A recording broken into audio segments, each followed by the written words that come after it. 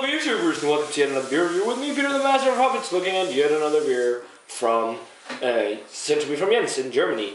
This is the last of the beers that I have no idea how it's going to be, because I haven't heard of the brewery or anything. The others I've left, I'm pretty sure it's going to be pretty tasty ones, because I've heard about them before, and from what I've seen in other reviews and such. But this is from Kuchlbauer, and this is the Kuchlbauer Turmweisse. And there's a weird tower or something all on there. And this looks like, oh yeah, this is not from Germany. This is from Switzerland. Oh wait. It says here, no, it is from Germany. It says it's brewed and bottled by Brauerei Kuchlbauer in Germany. But I guess the artist, yeah, must be from Switzerland who made that funny looking label. But it's a Hefeweizen on 5.9% alcohol.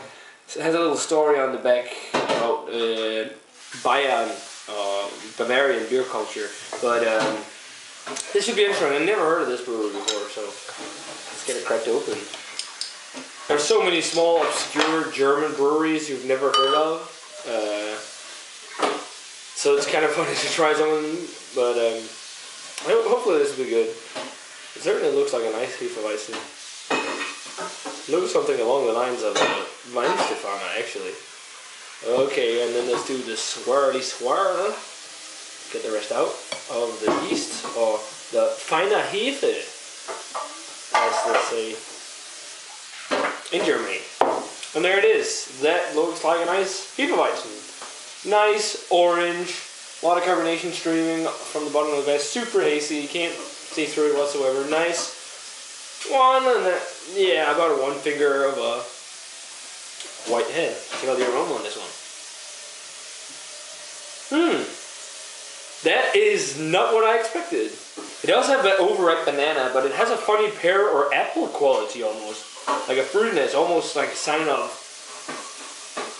a infection of some sort. Interesting. Sweet malts, definitely sugary notes, cloves.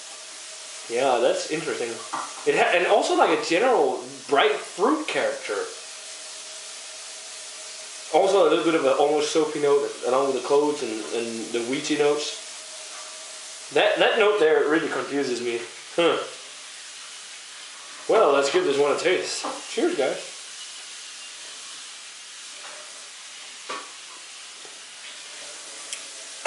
Not present in the flavor though. That was weird. Maybe it's just my nose being all awkward. It does have a little bit of a bright fruit character though. Body on it is medium. It's chewy as most Hefeweizens.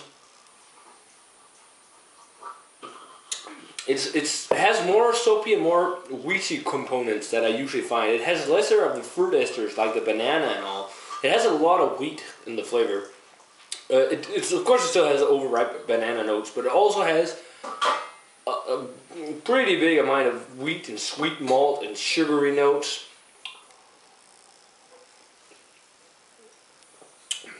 A touch of that clovey, lightly peppery feel. The peppery feel is what lingers. It kind of falls dead flat, the flavor though. It goes like a decent amount of flavor and then it just stops. You don't really have an aftertaste. There is a subtle aftertaste of the kind of peppery / soapy component. And it has a light grainy, mashing grain flavor. And it also has almost like a light grassy hop, which is kind of interesting. It's certainly the most weird or unique or different Hefeweizen I've had in a while. Interesting stuff. It's not bad though. It's not anything great either. I prefer still Schneider and Weizenstefana. Those are my go-to Weissbier dudes. But I have some stuff from Eyinger that said would be interesting to try. Because I've only had one Eyinger beer, and that is their Cinnabons or the Double Bock, which is amazing. This is still, it's not bad. It's pretty good. It's just a different Weissbier. But rating wise, 75 on this one. It's again a good, pretty good Weissbier, but not up in the 80s level. It could have been done better, but. Yeah, still worth picking up if you can get it, just to try a kind of an odd Weissbier or Hefeweizen. But yeah, guys, definitely let me know what you think of the Kuchlbauer Turmweisse if you've had it. Guys, as always, remember to comment, subscribe, check out the Facebook fan page and Twitter. Thanks to Jens for sending this one out, and look forward to more reviews of the beers he sent. Not only just German ones, there's also an Italian and a couple English brews in there. So yeah, cheers.